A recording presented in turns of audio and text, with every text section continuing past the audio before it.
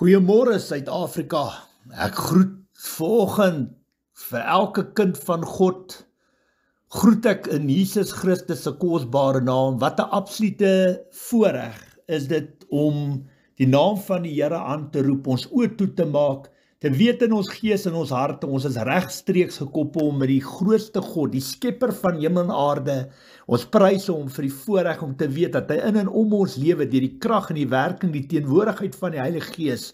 Aan hom kom al die lof en eer. Ek groet julle vanoggend in die naam bo alle name Koning Jesus Christus. My leerstelling se naam vandag: God is 'n regverdige God, 'n regverdige regter. Hy kies nie kant nie, en dis absoluut die waarheid. Ons gaan vandag iets wat besonders op my hart lê al vir 'n hele ruk lank. Ek is so opgewonde oor die impak wat hierdie boodskap gaan hê, en ek glo en vertrou dat jy soveel antwoorde op 'n hele klomp vrae vandag gaan kry in hierdie leerstelling. En my gebed vandag is dat jy spasie sal maak, die handrem in jou lewe sal optrek, die fone sal afsit, en absoluut, maak vir jou koppie koffie of 'n koppie tee, of kry vir jou koerang, water, pen en papier, jou Bybel, en hoor vandag waaroor ek praat. Laat die Here jou gees aanraak, en kry vir jou stilte, kry vir jou spasie, en laat die gees van die Here in jou hart inspreek vandag. Vir my absolute ere voorreg. Ek bid weer eens vir die Here vir 'n wag voor my mond, dat in my tong sal knoop, dat dit wat uit my gees, uit my hart uitkom, dat dit net van die Heilige Gees af sal wees, volgens Psalms 141 vers 3, dat ek net sal spreek wat van die Heilige Gees afkom, niks wat van Koert Jordaan afkom nie, niks wat van Satan en sy bose koninkryk afkom nie, niks wat van geen ander mens of hemelliggaam kom, dat ek net uit my gees, uit my hart uit sal spreek wat van die Heilige Gees afkom. Ek bid dit natuurlik in Jesus Christus se kosbare naam. Nou die dag luister ek na 'n onderhoud van 'n baie bekende rugbyspeler na 'n rugbywedstryd tussen die twee spanne binne Suid-Afrika. In die onderhoud sê die spesifieke persoon of verwys hy na God wat hulle span geseën het om te kan wen. Ek wil vandag begin deur te sê dat God glad nie 'n aannemer van 'n persoon is nie. God het nie witbroodjies nie. God kies nie kant nie. God leer juis vir ons in Jakobus 2 vers 9 om onpartydig te wees.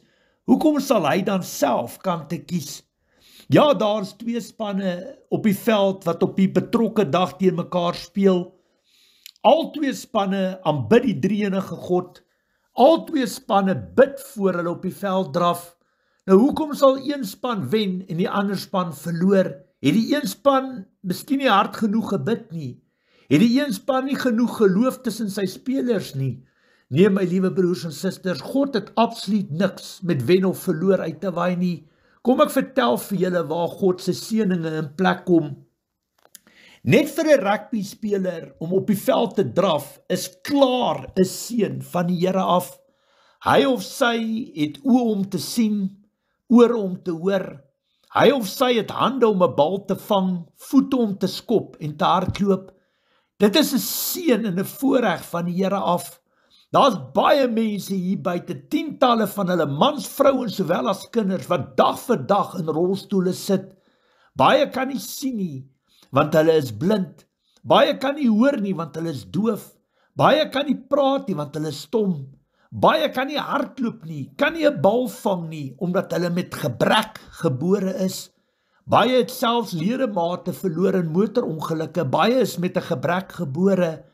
Die dag as jy dit kan verstaan, sal jy 100% weet of besef waar of hoe God se seëninge werk en waar dit vandaan kom. Ons almal kan rugby speel, ja, maar nie almal van ons kry die talent of die gawe om professioneel of beroepsrugby te speel nie. Jy is wat jy is deur God se genade en barmhartigheid oor jou lewe. Dit is God se perfekte wil en plan vir jou lewe. Jy beplan jou pad, ja, maar God beplan jou weë, volgens Spreuke 16:9. Vir ons is dit 'n sport, vir die meeste van ons wat daarna kyk. Vir hulle, die rugbyspelers, is dit 'n werk, 'n beroep, 'n inkomste, 'n lewe, 'n passie, 'n voorreg. As ons kyk na die Springbokke, wil ek die volgende gedagte met almal deel. Vir my gaan dit nie oor hoeveel wêreldbekers ons al gewen het nie. Dit is lekker, ja. Maar wat vir my uitstaan is hoe Rassie Erasmus 'n talent in iemand kan raak sien en dit bymekaar sit en 'n sukses daarvan kan maak. Ons land het 'n hele klomp fantastiese afrigters, maar nie almal beskik oor die gawe of die vermoë of talent om die diepte van 'n speler raak te sien nie. Rassie Erasmus is 'n reus, 'n absolute foendie op hierdie gebied. Wat wel vir my uitstaan oor alles is die manier hoe Rassie Erasmus die spelers hanteer of behandel as hulle foute maak, misluk of 'n afdag beleef. Hy gooi absoluut niks en niemand onder die bus in of vir die varke nie. Waar baie van ons Suid-Afrikaners sal opgee op 'n speler, sal hy bly glo in die persoon. Hy sal bly glo in sy keuse wat hy gemaak het om die speler deel van die span te maak. Dit maak hom uniek. Dit gee vir my respek vir hom as afrigter. Dit is iets wat deel is van sy karakter wat niemand kan wegvat of steel nie. Dit is een van die, hoe kan ek sê, grootste redes of faktore hoekom hy soveel sukses in sy lewe behaal het. Hy het 'n hart vir mense, vir spelers, vir Suid-Afrika, maar alles kom met 'n prys natuurlik. Sy huisgesin, sy huwelik, sy familie het 'n baie, hoe kan ek sê, het 'n baie duur prys daarvoor betaal. Hulle het baie onder alles gelei. Maar ek wil nie verder oor Rassie of die Springbokke praat nie. Vandag is my fokus, my leerstelling gemik op 'n baie bekende rugbyspeler, 'n reus in die Springbok familie, Jannie Du Plessis en sy huisgesin. Wie ken nie vir Jannie Du Plessis en vir sy broer Bismarck Du Plessis nie? Hierdie manne, hierdie ouens het die aardbol aan die brand gespeel. Al twee broers was en is geseënd met soveel gawes en talente van bo af. Hulle is goeie mense, egte boere mense, sout van die aarde mense. Op die 16de November 2021 tref die noodlot vir Jannie Du Plessis en sy huisgesin, toe hulle 1-jarige seentjie in die swembad val en verdrink het. Dit was 'n absolute skok vir tientalle Suid-Afrikaners, sowel ook vir almal in hulle privaat kringe, familie, vriende, vriendinne, werkskollegas ensovoorts. Deur die genade van God het hulle deur alles staande gebly en volstaan, of sal ek sê volhard in hulle geloof as huisgesin en familie. In Julie-Augustus 2024 word Jannie Du Plessis se vrou Ronel en sy 3 kinders in hulle huis in Kreersdorp aangeval en beroof. Jannie was nie by die huis ten tye van die voorval nie. Ronel sê in haar onderhoud met Marula Media, sy het net aangehou om die bloed van Jesus oor haar en haar kinders uit te spreek. Haar geloof in die Here is baie sterk. Dit het hulle heel moontlik ook gered. Wonderbaarlik het almal van hulle die aanval oorleef en is niemand van hulle kwaad aangedoen nie. Ronel is wel deur die gesig geklap en met 'n bobbejaanspanner op die knie geslaan. Die eindresultaat van hierdie bose aanval is dat Jannie Du Plessis en sy huisgesin nou 100% verstaan hoekom baie mense wil immigreer en Suid-Afrika verlaat. Geen mens verdien om so in vrees te lewe of aangeval te word nie.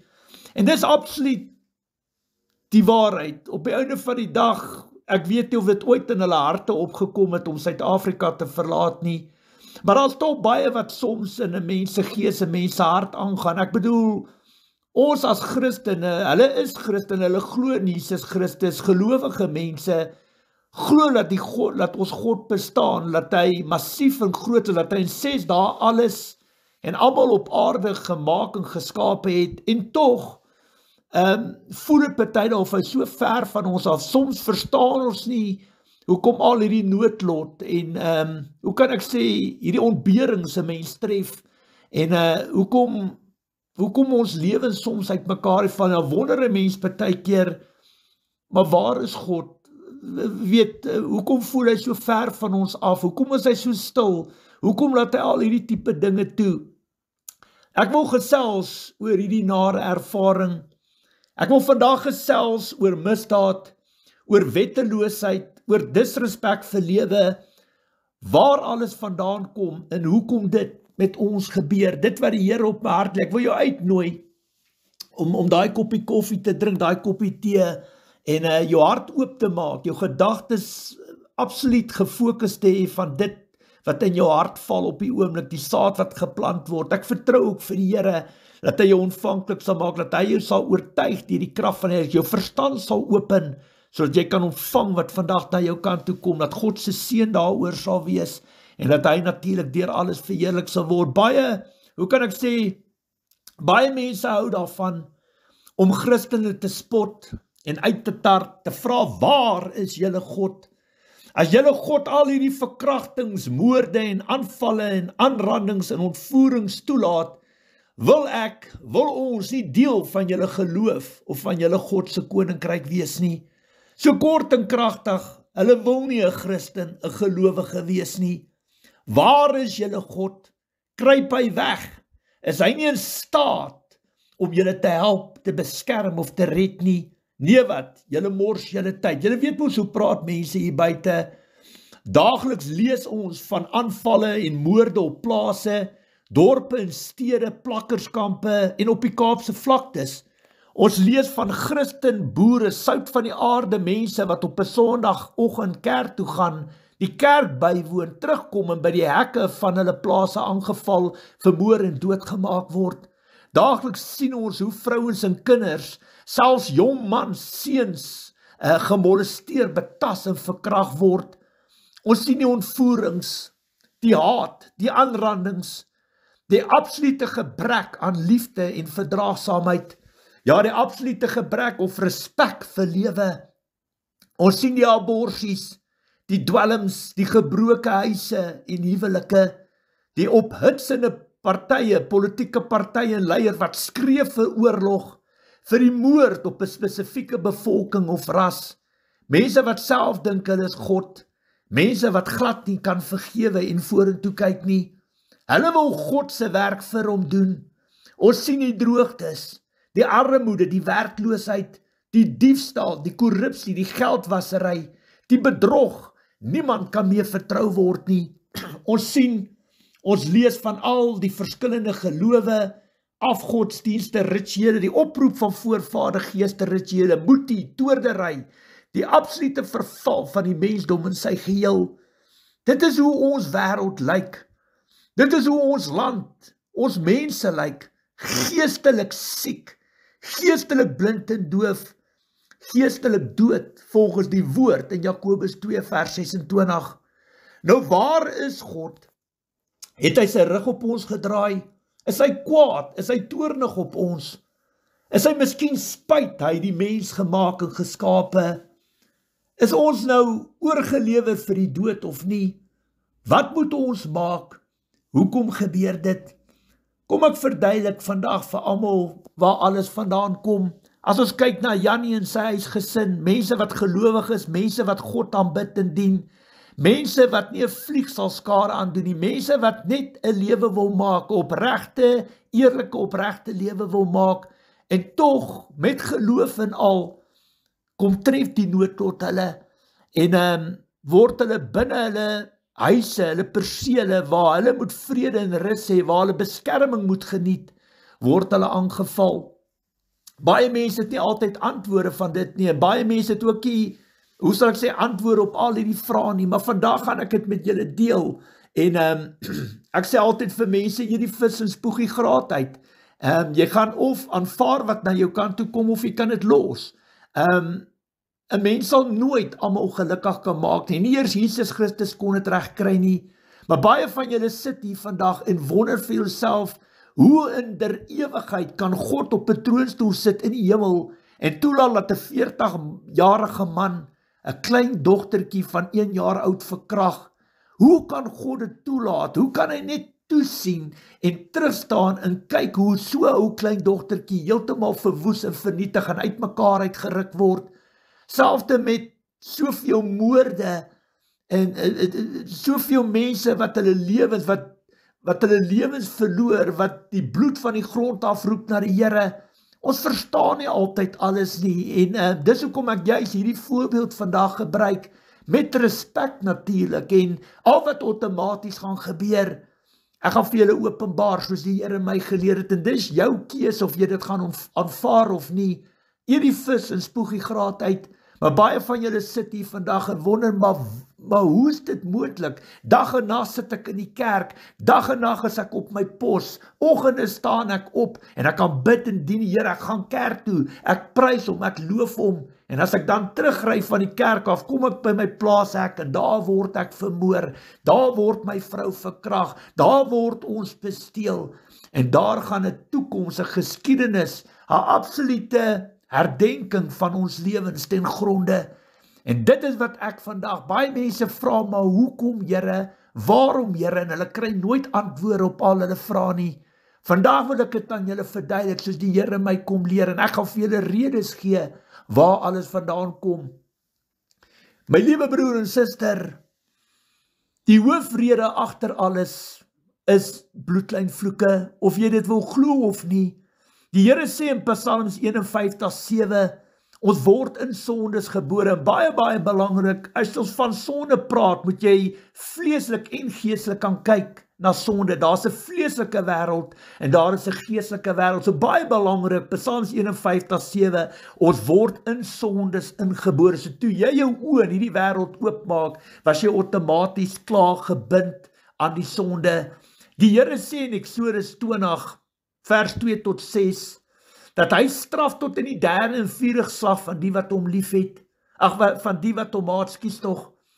Maar hy betoon sy liefde tot aan die 1000ste geslag van die wat hom lief het, en sy gebooie onderhou, en sy gebooie onderhou, en sy gebooie onderhou. Hy sê in die woord in Levitikus 26 vers 39 en 42, kort en kragtig, dat dit wys vir ons die impak wat bloedlynvloeke op ons lewens het. Nou baie mense verstaan dit, hulle verstaan nie waar kom dit vandaan nie, en hoe kan dit eenvoudig deel van ons lewens wees? En die Here druk baie sterk op my hart, om vandag vir julle 'n voorbeeld te gee. Die eerste gebod sê, jy moet die Here jou God lief hê met jou hele hart, jou hele siel, jou hele verstand, met al jou krag. En die tweede wat hiermee gelyk staan, jy moet jou medemens, jou naaste lief hê soos jouself. Nou baie belangrik, baie van ons voorgeslagte, baie van jou voorgeslagte wat vandag na my luister, het betrokke geraak by moord, by oorlog, by selfmoord, by bloedskande, by okkultes, by afgodsdienste soos vrymesselary, broederbonders, hierdie oproep van voorvadere geeste rituele. Hulle het betrokke geraak by afgodsdienste soos vrymesselary, satanisme en ook valse gelowe, boeddhisme, hindoeïsme, islam gelowe. Nou enige persoon wat God lief het, soos die eerste gebod, sal hom nooit in sy lewe betrokke maak of deel word van hierdie tipe sondes nie. En dit is baie belangrik, as ek 'n voorbeeld kan gee van hoe 'n bloedlynvloek werk. Elke persoon is verantwoordelik vir sy eie dade en besluit op aarde, en elkeen van ons sal rekenskap gee op die dag van oordeel. Maar as ons byvoorbeeld, kom ons sê jou oupa was in die Anglo-Boereoorlog, en jou oupa het baie mense doodgeskiet. Die woord sê jy mag nie moord pleeg nie. Die woord sê wie gryp na die swaard sal val deur die swaard. Baie van ons mense, van ons voorgeslagte, besef nie wat Jesus op aarde kom doen nie. Sagaria 9 vers 9 en 10. Hy het die pyl en boog kom breek. Dis wie en wat hy is, die Messias, Immanuel, God by ons, die Seun van God, die Christus. Hy het die pyl en boog kom breek, en hy het vrede kom afkondig van die Eufraat af tot in die uithoeke van die wêreld. Nou daar waar oupa mense doodgeskiet het, of vermoor het, of wat hy ook al gedoen het, het hy siel en gees, geestelike deure vir Satan oopgemaak, om fisies deel van sy siel en gees te word, met 'n moordvloek, 'n gevalle engel, 'n demoon wat deel van sy lewe geword het. As oupa daai sonde nooit bely het aan die Here nie, gaan hy dit in elk geval eendag doen, wanneer hy rekenskap gee oor daai sonde. Maar die dag toe oupa sterf, en daai demoon, of daai gevalle engel, of daai bloedlynvloek wat oor sy kop hang, nie saam met hom gesterf nie, dit het afgegaan na die volgende generasie toe. En dit noem ons 'n bloedlynvloek, 'n geestelike reg wat Satan oor die bloedlyne het. En ek kan vandag vir jou sê, jy kan net terugkyk op jou lewe, jy kan net terugkyk op jou oupas en oupa grootjies, op julle geskiedenis, julle voorgeslagte, dan kan jy sien wat deur jou bloedlyne manifesteer, of dit hoerery is, of dit bloedskande is. of dit moord is, of dit selfmoord is, of dit bankrotskappe is, of dit drankmisbruik is, of dit gebroke huwelike is, wat dit ook al is, die tekens is sigbaar vir elkeen wat glo, elkeen wat deur God se oë na alles kyk. En dit is wat baie van ons mense nie verstaan nie, ons word in sondes ingebore, ons het nie gevra daarvoor nie, maar dis alles skriftuurlik, dis geestelike regte wat Satan oor ons lewens het, en dit is die rede wat God vandag op my hart lê, om vandag vir jou te sê, dit is waar die meeste probleme, die wortels van soveel mense se lewens, die probleme, die aanslagte van Satan op hulle lewens vandaan kom. Baie mense vra, maar hoekom, waar is God, hoekom laat hy dit toe? En hierdie is outomaties die absolute hoofrede, een van die hoofredes hoekom dit met ons gebeur. Baie keer het Satan regte oor ons lewens, omdat baie van ons in sondes lewe, baie van ons lewe of God in sy Bybel nie bestaan nie. Die kerke leer ons nie wat sondes is nie, nêrens word sondebelydenis gedoen nie, nêrens word bevryding gedoen nie, om die waar sê, weet mense nie eers wat sondes is nie, omdat niemand dit vir hulle leer nie. En dit is waar massiewe groot impak, geestelike regte en aanslagte van die Satan afkom, en ons mense kyk die geestelike wêreld absoluut mis, en dis waar Satan sy regte kry. Verstaan my punt mooi, as Christenkind van God, as jy in suiwerheid en heiligheid voor God staan, bevryding ontvang het, en absoluut verlos en vrygemaak is van die bakstene, die klippe, die rotse, wat deur jou bloedlyne kom, met allerlei bloedlynvloeke, en ek bedoel, jy wil nie daai gewig saam met jou dra nie. Is dit nie te sê, jy sal nie deur moeilike tye gaan nie, want daar sal beproewings en verdrukking op jou lewe wees, maar ten minste sal jy weet waar dit vandaan kom, ten minste sal jy weet God is in beheer van wat hy toestaan en toelaat. Dit gaan nie oor Satan se regte oor jou lewe, wat hy jou aanval, jou lewe verwoes, omdat jy in ketting gebind is, en nooit die egte suiwer woord van God ontvang het nie. Maar dis hoe Satan werk, en dis hoe hy natuurlik partytjie in ons lewens hou, en baie mense verstaan dit nie, omdat dit nie binne ons kerke vir mense geleer word nie. Beproewings en verdrukkings sal altyd daar wees as Christenkind van God. Ek kan in suiwerheid en heiligheid voor almal staan, en my vrou, ons is in suiwerheid en heiligheid, ons bloedlyne, ons is verlos en vrygemaak van enige bloedlynvloeke, en ons lewe in heiligheid saam met God. God is heilig, ons moet ook heilig lewe. En dit wat die woord sê in Hebreërs, Hebreërs 12:14, dat sonder heiligheid sal niemand die koninkryk van God sien nie. Wat is heiligheid? Dit is die eindproduk van gehoorsaamheid. So baie belangrik. Beproewings en verdrukking sal jy hê as Christenkind van God, as jy in suiwerheid en heiligheid, want God laat sekere dinge soms toe om jou te versterk in jou geloof, om jou te leer van volharding en geloof, om te groei in die Here. Maar jou geloof, jou hoop bly in Jesus Christus, wat net hy kan genees, gesond maak, verandering bring en herstel. En dis wat die Bybel sê van beproewings en verdrukking in 1 Petrus 1 vers 6 en 7, kort en kragtig, ons sal soos goud gesuiwer word, jy sal deur allerlei beproewings en verdrukking gaan, maar wie eindtyd volhou, sal reg wees as Jesus Christus kom. Ook 1 Korintiërs 10 vers 13, God sal nie toelaat, dat jy buite jou vermoë, jou kragte beproef word, hy gee vir jou 'n uitkoms. En daai uitkoms is Jesus Christus, die bloed, die kruis, die naam van Jesus is teen Satan en sy hele bose koninkryk.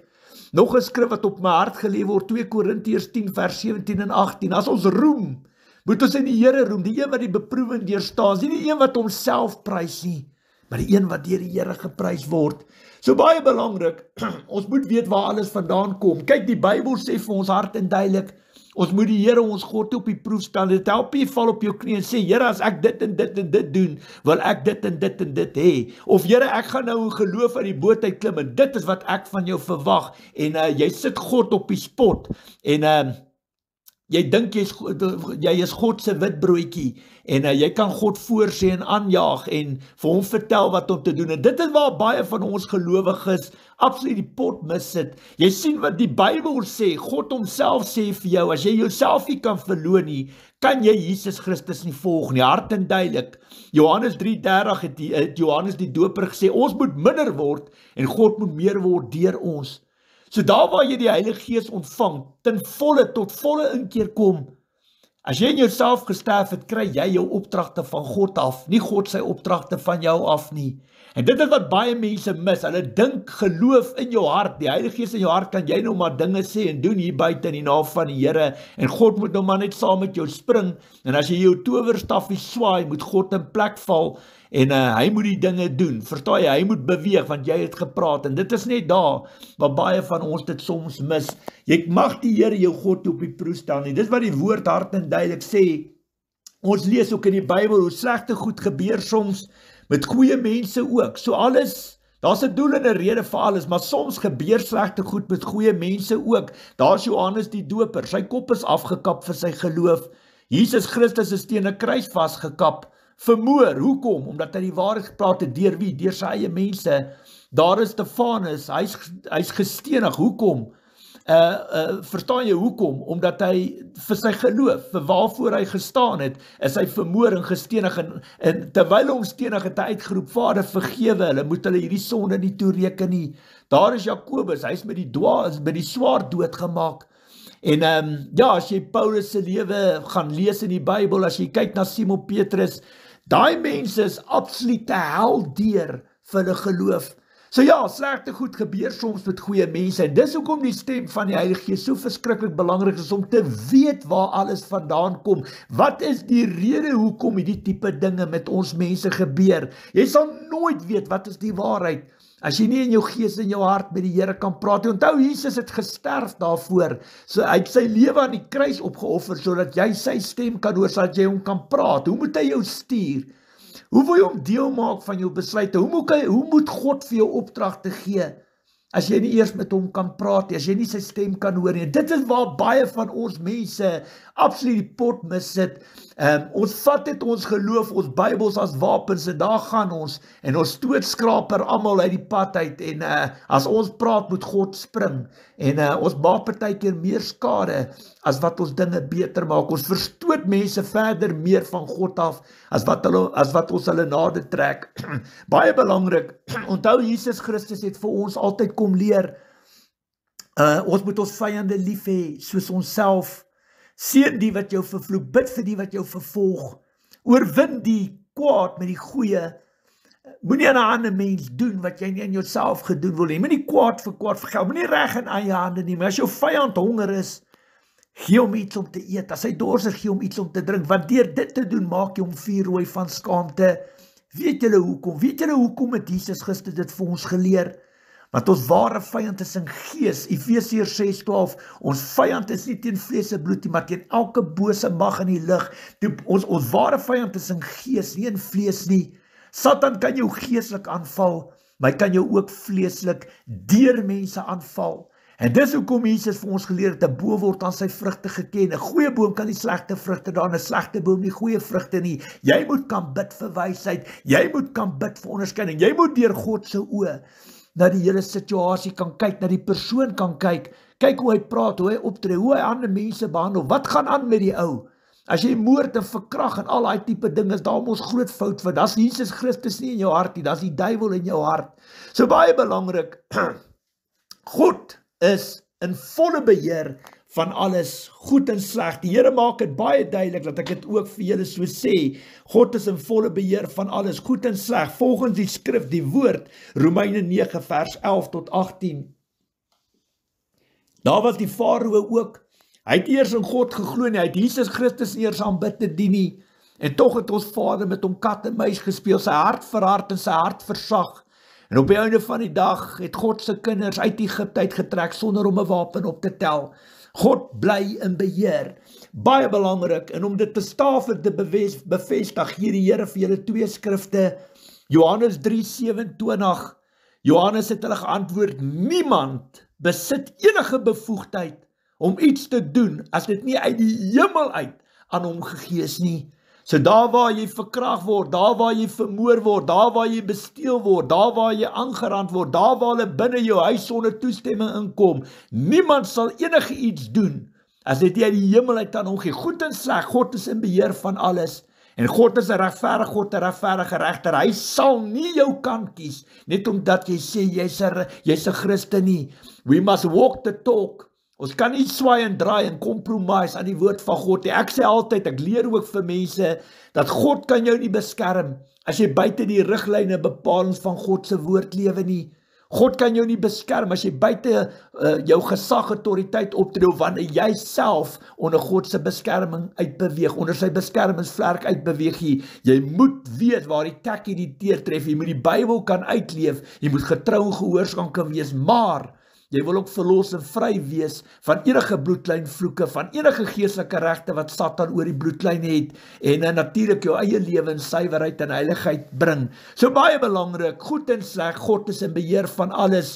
Johannes 3:27, niemand besit enige bevoegdheid om iets te doen, as dit nie uit die hemel uit aan hom gegee is. Goed en sleg, God bly in beheer. Nog 'n skrif wat die Here gee om dit te deel is Johannes 19 vers 11, en Jesus antwoord hom, u sou geen gesag oor my gehad het, as dit nie van bo aan u gegee was nie.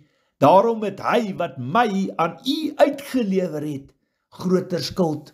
Baie belangrik, God het altyd die laaste sê, hy is nie hy is nie verlore nie, hy het altyd 'n plan B, daar is altyd 'n doel en 'n rede vir alles. Luister mooi wat ek vandag vir jou sê, drink jou koppie koffie, drink jou koppie tee, luister mooi, bou jou konsentrasie. Jy moet kan glo in dit wat jy glo. Jy moet kan glo wat in die Bybel staan. Daagliks, hoe kan ek sê, daagliks vir God herinner aan al sy beloftes. Jy is die wag op die muur. Jy moet die voorbeeld in alle tye kan stel. Daar staan geskrywe, luister baie mooi na die skrifte wat die Here vir julle gee.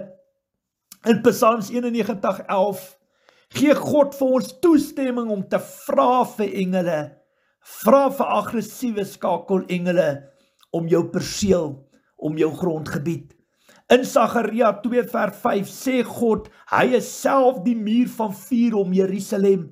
Vra dat God die muur van vuur om jou perseel sal wees, vir volle beskerming in die naam van Jesus Christus. In Psalms 125 vers 3, sê God die volgende oor jou grondgebied, luister baie mooi, oor die grondgebied van die regverdiges sal 'n goddelose nie die mag kry nie, sodat die regverdiges nie 'n misdaad verval nie. Jy sien wat hierdie woord, hierdie skrif sê, en dit is wat outomaties, wat Ronel en Janie Du Plessis en hulle kinders vir die Here moet vra. Hulle moet staan op die beloftes van die woord en sê, Here, maar die Bybel sê dit, die Bybel kan nie lieg nie, verstaan jy, God is nie 'n leienaar, hy is nie 'n mens dat hy van gedagte verander nie, en baie belangrik, dan moet 'n mens gaan vra, maar hoekom gebeur dit, verstaan jy, dit is wat ek vandag na die tafel toe bring, daar's redes, daar's geestelike regte wat ons mense nie geleer word, die regte waarop Satan staan, en regte wat hy ophuis in die troonkamer van God, om ons aan te val, en die lewe vir ons ondraaglik te maak. Hy wil ons vermoor, hy wil ons vernietig, hy wil ons besteel, want dit is wie en wat hy is. Johannes 10:10, hy's 'n dief, hy's 'n leienaar, hy's 'n moordenaar, dis sy karaktereienskappe, hy kom met steel, slag en uitroei, hy was nog altyd 'n dief, 'n leienaar en 'n moordenaar, dis wie en wat Satan is. So baie belangrik, mense wil weet, waar kom hierdie dinge vandaan, dis hoekom God my vandag toelaat om dit te openbaar in hierdie leerstelling. Kom ons gaan verder aan. In Jesaja 54:17 sê, verseker God ons, dat geen wapen sal teen ons gesmee word nie, geen wapen wat gesmee word om jou aan te val, sal iets uitrig nie, elke wat vals teen jou getuig sal gestraf word. Dit is hoe ek, die Here, vir my dienaar sorg. Ek laat geregtigheid aan hulle geskied, sê die Here. Julle sien, die Here is nie 'n leienaar nie. Hy sal nie al hierdie beloftes in die woord bring en dan outomaties sy rug draai en toelaat dat Satan kom 'n pretpark van jou huis, van jou grondgebied maak, definitief nie. Nog 'n skrif wat die Here vir julle gee, Spreuke 3:25 en 26. Moenie bang wees dat 'n ramp jou skielik sal oorval, dat die storm wat vir slegte mense bedoel is, jou sal tref nie, want die Here sal jou beskerm. Hy sal sorg dat jy nie in 'n struik beland nie. Jy sien, die Here is nie 'n leenaar nie. Die Here is 'n God wat staan op sy beloftes. Hy's 'n God van geregtigheid. Hy's 'n regverdige God, 'n regverdige regter, en hy sal nie jou kant kies nie. As jou saak reg is met die Here, sal jy rustig slaap. Misdaad sal jou nie tref nie, want God ken jou gees, jou hart, en hy bewaar en beskerm. Hy sorg en hy kyk na jou. Maar dan moet jou saak reg wees. Jy moet op elke faset en afdeling van jou lewe gereinig en gesuiwer wees. Daar moet geen bloedkleinvloeke deur enige party, jou man of jou vrou, deurkom na jou toe nie, want dit het 'n outomatiese, massiewe groot impak, selfs op jou kinders ook. Definitief, dis hoe Satan vashou aan sy generasies. Dit is waar hy sy regte vandaan kry, en dis hoekom alles so boos en goddeloos is, met kerke en al. Kyk hoeveel kerke is in Suid-Afrika, staan saam op Tafelberg, dan sê jy nou vir my of jy die Heilige Gees in hierdie land kan sien. Daar's nie 'n manier nie, my liewe broer en suster. Kyk hoeveel word mense vermoor en vrouens verkrag. Dit is absoluut hel op aarde binne Suid-Afrika. En dis ook vandag vir jou sê, dat ons sal moet teruggaan na die basics toe. Ons sal moet tekenbord toe gaan. Moenie bang wees dat 'n ramp jou skielik sal oorval, dat die storm wat vir slegte mense bedoel is, jou sal tref nie. Spreuke 3:25-26, want die Here sal jou beskerm. Hy sal sorg dat jy nie in 'n struik beland nie. Nog 'n skrif wat die Here vir jou gee. Spreuke 19:23. Wie die Here dien, sy lewe is veilig. So 'n mens slaap rustig. Geen ramp sal hom tref nie. Jy sien, jy moet of glo wat hier staan, of jy moet jou Bybel vat en in 'n asblik gooi. So maklik is dit. God is nie 'n leenaar nie. En dis waar geloof inkom, en dit is waar selfondersoek vandaan kom. Ons moet terugbeweeg na die basics toe. Ons moet tekenbord toe gaan. Ons moet selfondersoek gaan doen. En dit is wat outomaties vandag gebeur. Ek bring die redes vir al hierdie kwaad en goddeloosheid en boosheid in ons land, bring ek na die tafel toe. As ek iets openbaar, word dit van die duisternis tot die lig gebring. Nog 'n skrif wat die Here vir julle gee, Psalms 121 vers 3-8. Staaf en bevestig die Here, hy beskerm jou. Hy sal nie toelaat dat jy struikel nie. Hy wat jou beskerm, slaap nooit nie. Waarlik, die beskermer van Israel sluimer nie in nie. Hy slaap nie. Die Here beskerm jou. Die Here bewaar jou van alle gevaar. Bedag sal die son jou nie steek nie, en snags sal die maan jou nie kwaad doen nie. Die Here jou God beskerm. Die Here sal jou beskerm teen alle gevaar. Jou lewe sal hy beskerm. Hy sal jou beskerm waar jy ook gaan, nou en vir altyd. Jy sien, ons moet bietjie gaan krap. Ons moet bietjie gaan kyk, hoekom gebeur alles met ons, soos wat dit gebeur. Met alles is daar 'n doel en 'n rede, my liewe broer en suster. Nog 'n skrif wat die Here gee, Spreuke 26:2. Soos voeltjies wat verbyvlieg en nie gaan sit nie, so gaan 'n vervloeking by jou verby, as jy dit nie verdien nie. So ja, ons moet in God se geregtigheid kom. Ons moet, hoe kan ek sê, in sy perfekte wil lewe. Dan weet jy, dat God se seën en hand van beskerming oor jou is. By ons is natuurlik, ja, by ons is meer as by hulle. By hulle is menslike mag. By ons is die Here ons God wat ons sal help en ons oorlog sal veg. Jy sien, al die beloftes is in die woord van God. By ons is meer as by hom, as by hulle. By hulle is menslike mag. By ons is die Here ons God wat ons sal help en ons oorlog sal veg. Die skrifte wat die Here daar vir julle gee, 2 Konings 6:16 en 17 staan daar geskrywe, moenie bang wees nie. Die wat by ons is meer as wat hulle is. Elisa het gebid, Here, maak tog sy oë, maak hulle oë oop, dat hulle kan sien. Die Here het die oë van die slaaf oopgemaak, en hy het gesien die berge rondom Elisa was vol perde en strydwaans van vuur. 2 Kronieke 32 vers 7 en 8 gee die Here vir julle. Wees sterk, wees dapper, moenie bang wees nie. Moenie skrik vir die koning van Assirië en die menigte by hom nie. By ons is meer as by hom. By hom is menslike mag. By ons is die Here ons God wat ons sal help en ons oorlog sal veg. Die manskappe was bemoedig deur die woorde van koning Hiskia van Juda. Dan nog 'n skrifgie wat die Here vir my gee om vir julle te gee, Deuteronomium 31 vers 6. Hou moed en wees dapper, moenie bang wees nie, moenie vir hulle skrik nie, want die Here julle God gaan saam met julle, hy sal julle nie in die steek laat nie, julle nie alleen laat nie, 2 Timoteus 1:7, want God het ons nie 'n gees van vreesagtigheid gegee nie, maar van krag en liefde en selfbeheersing. Julle die skrifte, julle die verse gehoor van die produk wat ek nou op die tafel gesit het. Glo jy dit? Glo jy dit, my liewe broer en suster? Glo jy wat jy sopas gehoor het? As jy dit nie kan glo nie, vat jou Bybel en gaan gooi hom in die asblik. Jy is besig om jou tyd te mors. Sonder geloof kan jy God nie behaag nie. Jy kan op geen mens op aarde vertrou of op hom of haar staat maak nie. Daar staan geskrywe, Jesaja 2:22, moenie op mense staat maak nie. Hulle blaas so maklik die laaste asem uit. Hulle is min werd. Jeremia 17 vers 5 en 7, so sê die Here, daar is 'n vloek op die mens wat sy vertroue op mense stel, wat sy krag soek by sterflike mense en van my af wegdraai. Dit gaan goed met die mens wat sy vertroue in die Here stel, die mens vir wie die Here 'n veilige vesting is. Psalms 146 vers 3 en 4, moenie op magtiges vertrou nie, nie op mens nie, hy kan jou nie red nie, sy asem verlaat hom, hy word weer grond, hy word weer stof, en sy planne is daarmee heen. Net God en God alleen kan ons red, net God en God alleen kan ons help, ons genees, ons gesond maak, verandering bring en herstel. Ons hoop is in Jesus Christus. Luister mooi wat ek vandag vir julle almal sê. Ons sal moet terugdraai na Jesus Christus toe.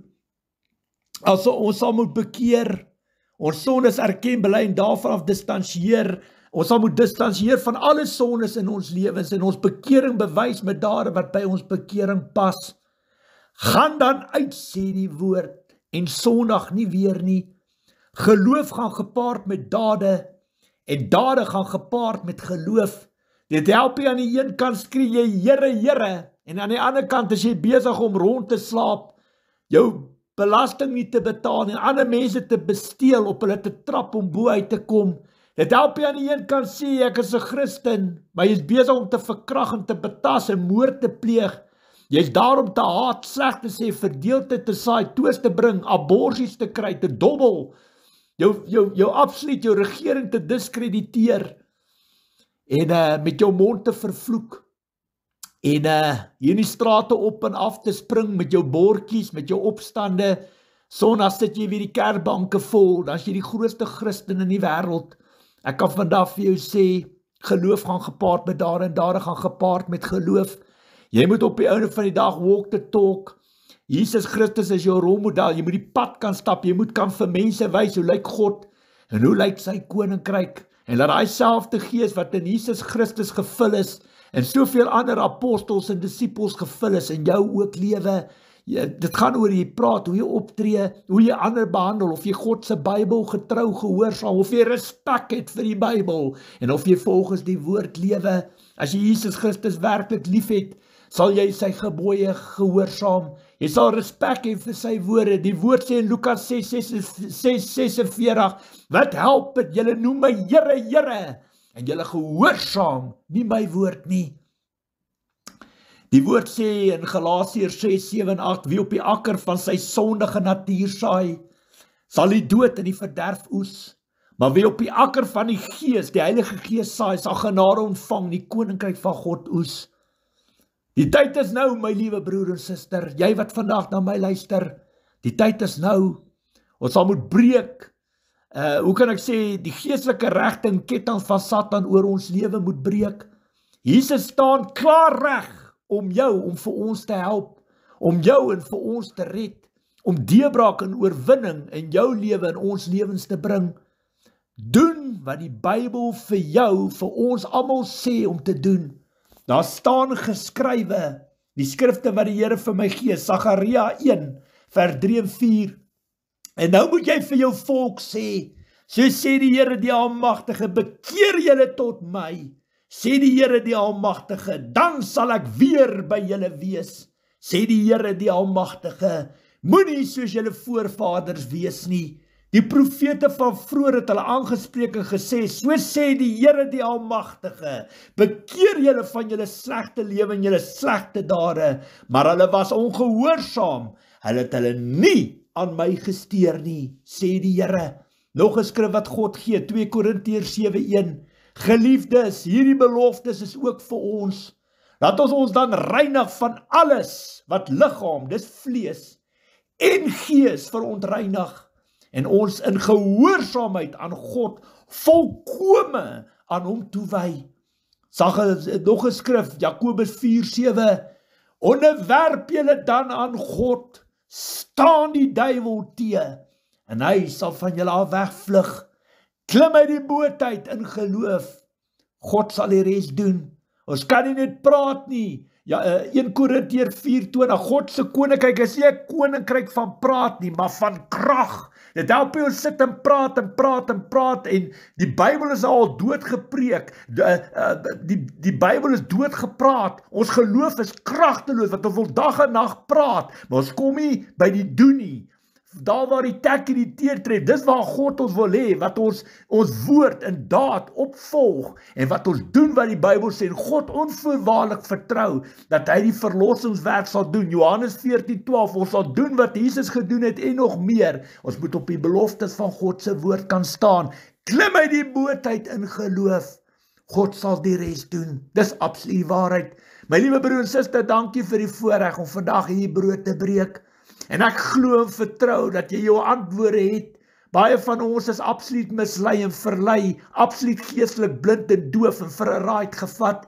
Maar Lukas 12:47-48 sê die woord hard en duidelik, God gaan jou nie met 'n stok slaan en met klippe gooi, as jy nooit die egte suiwer woord en evangelie van Jesus Christus ontvang het nie. Daarvoor gaan die geestelike leiers rekenskap moet gee, wat Jakobus 3:1 sê, die Here laat nie almal van ons moet leermeester wil wees nie, want ons gaan anders te beoordeel word. Dis absoluut waarheid, maar terwyl Satan geestelike regte oor ons lewens het sy dit deur die bloedlyne kom, of het sy dit met jou eie lewe, gaan hy partytjie hou, en God is 'n regverdige God, 'n regverdige regter, hy sal nie jou kan kies, net omdat jy sê jy's 'n Christen. You must walk the talk. Jy moet daai Bybel van die eerste bladsy tot die laaste bladsy kan uitleef, getrou, gehoorsaam wees, en onvoorwaardelik jou vertroue in die Here stel. Dis waar die oorwinning lê. Dit is waar die verlossing lê. Dit is waar die deurbraak lê. En dit is net daar en daar alleen wat die eindpunt van die wedloop lê.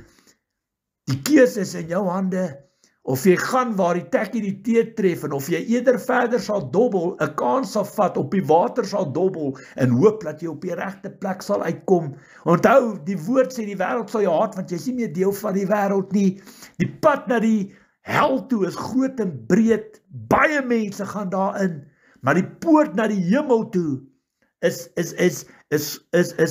klein, verstaan jy, min mense gaan daarin, en dis wat baie belangrik is dun en smal, dat ek leer te so sê, die poort na die hemel toe is dun en smal, en min mense gaan daarin. As jy deel wil wees van die wat deur daai dun poort gaan, moet jy die Bybel kan getrou gehoorsaam, jy moet kan doen wat Jesus Christus vir jou kom leer het, en dis hoekom baie van ons vashou aan die genade leerstaan, glo net in Jesus Christus en jy gaan hemel toe. Hulle moet daai woorde gaan vertel vir 'n boerse vrou, wat doodgeskiet is, 'n man wat dag en nag in die kerk sit, elke Sondag, in die hartie van die natuur, die elemente van ons samelewing, van die natuur hier buite, dag vir dag moet trotseer, 'n man wat opoffer, wat in 'n kerk sit, wat sê hy is 'n Christen, wat daar is omdat hy die woord, die evangelie wil ontvang, terugkom by sy hek en vermoor word, deur boosdoeners, deur mense wat nie respek het vir lewe nie. So hulle moet dit gaan vertel vir daai man se vrou. Hulle moet gaan na 'n man toe wat sy vrou verkrag is. Mense wat in kerke is, Sondag vir Sondag in die kerke sit, en as hulle daar uitstap, word hulle verkrag en aangerand en besteel en verdruk. Ek kan vandag vir jou sê, iewers te kom 1 + 1 nie by mekaar uit nie. En dis hoekom ons mense so stikkend is, dis hoekom ons kinders so stikkend, dis hoekom hierdie hele land uit mekaar uitval, omdat ons kerk speel, God aanbid en dien met die mond, nie met die hart nie. Ons is elke Sondag op ons pos, wat ons koffie drink en koeksisters eet, en Net seker maak, almal sien ons daar, maar ons kom nie by die job uit nie, en ons mis die geestelike aspek van ons geloof totaal en al, met alle respek gesê. Kom ons bid vir die Here, kom ons vra vir die Here vandag, om hierdie woord, hierdie saad te seën, en laat die Here in jou gees, in jou hart, ook met jou sal werk, en dat sy perfekte wil in jou lewe sal skiet. Onse Vader wat in die hemele is, dit is vir ons 'n eer, 'n voorreg om U te aanbid te dien, in U te lewe, U in ons, U is in ons, om ons, U is daar vir ons, U praat deur ons, en U sit ons in die posisie om hierdie absolute kragskrif en leerstelling vandag op die tafel te kan sit. Here, my gebed vandag is dat U hierdie saad sal seën. Here, daar waar die woorde in die gees en die harte van mense nou geval, dat U beheer oor daai saad sal vat, en dat U kunsmis in water gooi, daai lande sal inoes as die saad ryp is. Ja, ons is die lig. Ons is die lig vir die wêreld. Ons is soos 'n stad wat op 'n berg geleë is. Sout van die aarde, sout irriteer, sout brand. En dis hoekom ons praat as diensknegte van U koninkryk. Die woord, die Bybel het die praatwerk gedoen, want die woord is die lamp vir ons voete, die lig vir ons pad. En deur die krag van die Heilige Gees word die woord met die woord gestaaf en bevestig. Ons wil weet, waar is U? Ons wil weet, hoekom gaan dit so? Ons wil weet, hoekom tree U nie op nie? Het U U rug op ons gedraai? Gee U nie meer om vir ons nie? En vandag het U kort en kragtig die antwoord kom gee, deur my mond, woorde wat U op my lippe gesit het, om die praatwerk te doen deur die Gees. En ek bid dit, dat die krag van die Allerheilige God, die krag van die Here, elke saadkorrel sal vergesel, dat U hierdie saad soos vuur oor hierdie land, oor hierdie wêreld sal versprei.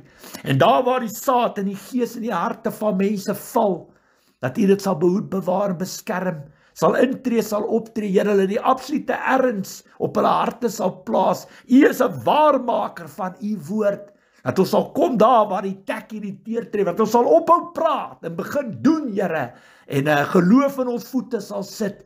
Dit begin by onsself, dit begin by selfondersoek, dit begin om terug te beweeg na die basic toe, tekenbord toe te gaan, ons self in suiwerheid en heiligheid te kry, en nie outomaties van daar af absoluut te vertrou, uit die boot uit te klim in geloof, en U te vertrou, dat U ons op die water sal laat stap, dat ons nie sal sink, nie sal verdrink, dat U ons aan die hand sal lei, ons op die regte tyd, op die regte plek sal plaas, ons vir ons deurbraak en oorwinning sal gee. Ek wil graag bid ook, Here, baie mense, soos Jannie en Ronel, in hulle huise aangeval, 'n plek waar hulle privaatheid is, 'n plek waar hulle geliefd is, 'n plek wat veronderstel is om hulle, hoe kan ek sê, Here, te weet waar hulle beskerm voel, en wat hulle gepla word binne hulle huis. Ons dank U, Here, dat niemand van hulle ernstig seer gekry het nie, maar daagliks lees ons in die koerant en op nuusberigte hoe vrouens verkragt word, hoe mans vermoor word, hoe kinders mishandel word, betas, gemolesteer en verkragt word. Ons hoor van die ontvoerings, ons sien letterlik en figuurlik hoe hierdie pragtige land uitmekaar uitval, omdat ons mense kerk speel, omdat ons alles in vlees kyk en nie deur U oë na alles kyk nie. Here, vir jare, vir geslagte op geslagte, vir generasies op generasies, volg ons dieselfde roete, dag vir dag, week vir week, maand vir jaar, loop ons op dieselfde roete soos skape op pad slagpale toe. Here, mag U die honger in die mense se harte vanoggend gee, om te besef en te kyk na die produk wat vandag op die tafel sit. Mag hulle die rooi ligte sien, mag hulle die gevare sien, mag U die woord van wysheid hulle harte vul, en mag U deur hulle manifesteer, mag die krag in die lig van U glorie, van U koninkryk uit hulle lewens uitskyn, en mag die geestelike regte van Satan oor hulle lewens, siel, gees, vlees, verstand en hart gebreek word in Jesus Christus. En daar waar hulle beweeg, wat hulle sondebelydenis gaan doen, daar waar hulle bevryding ontvang, mag U hulle harte raak sien, mag U hulle absolute vertroue op U, nie net aanhoor nie, maar ook verhoor, en mag U hulle help om die wedloop te voltooi, die oorwinning te behaal en absoluut te triomfeer oor al die vyande wat hulle val soek. Ons weet wie is die ware vyand, Satan en sy bose koninkryk, Efesiërs 6:12 en 2 Korintiërs 10 vers 3 tot 5. Dit is die ware vyand, en soos hy geestelik aanval, so kan hy ons vleeslik deur mense aanval. Ek bid dat hierdie mense sal seën met wysheid, insig, kennis en krag, die prop uit hulle ore uit sal ruk, die skille van hulle oë sal val, hulle gees hulle harte ontvanklik sal maak, hulle sal oortuig deur die krag van die Heilige Gees, hulle verstand sal open om die skrif te verstaan, sodat ons sal terugdraai na Jesus toe, sal gryp na die hand wat alles beter kan maak. Ek prys U daarvoor, dankie vir die voorreg om hierdie woord te deel, om te bid, en nie onvoorwaardelik te vertrou, dat dit die impak sal hê, dat U die lig sal sien waarvoor dit bestem is, en dat U, my Vader wat op die troonstoel sit, Jesus wat aan U regterhand sit, U koninkryk, ons koninkryk, bo alles daardeur verheerlik sal word. Ek prys U naam daarvoor. Dankie Here, dankie almagtige God, dat U altyd my gebede verhoor. Die woord sê U verhoor nie die gebed van 'n sondaar nie, U verhoor die gebed van 'n regverdige. Ek prys U daarvoor in Jesus Christus se kosbare naam. Amen. Dankie my liewe broer en suster, die shalom vrede van ons almagtige God word vir almal van julle toegewens. Dankie vir die voorreg om die brood te breek en die produk vandag op die tafel te sit. Mag die Here bo alles daardeur verheerlik word. Vriendelike groete en seën tot volgende keer. Amen. Bye bye.